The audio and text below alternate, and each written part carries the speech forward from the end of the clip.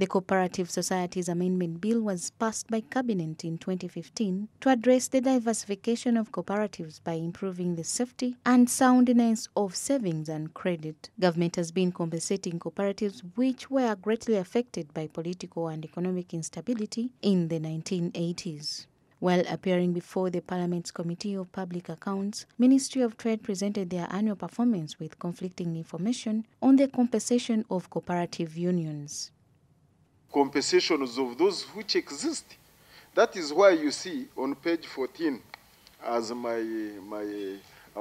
colleague Honorable Sarah has pointed out, they are saying those which were not supposed to receive received. So is this money? We should get a very clear answer, and I asked it actually.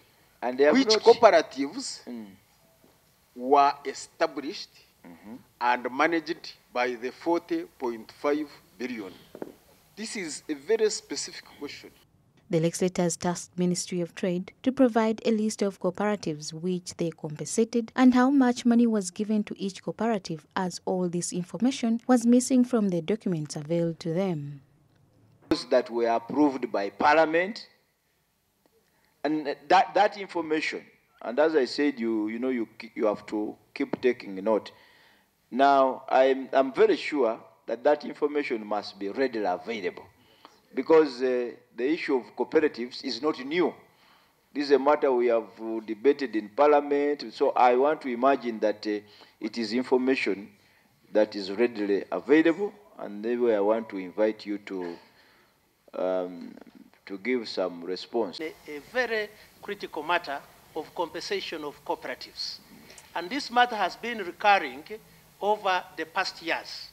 This committee would be given justice if it was provided with the information. How much was the total compensation? How many cooperatives were to be compensated from the beginning? Which are these cooperatives, cooperative societies, that were to be compensated? If we could be provided with those details, and also how much has been paid to each of these cooperatives up to now. Going forward, then we would know what would be the balances. The committee also discovered that the documents presented to them had varying figures of the amount that was compensated, which further raised more questions. This asked the committee chairperson to send this team away to go and organize themselves and present more reliable information on Friday this week. What now is coming, which is very clear here, if you follow up what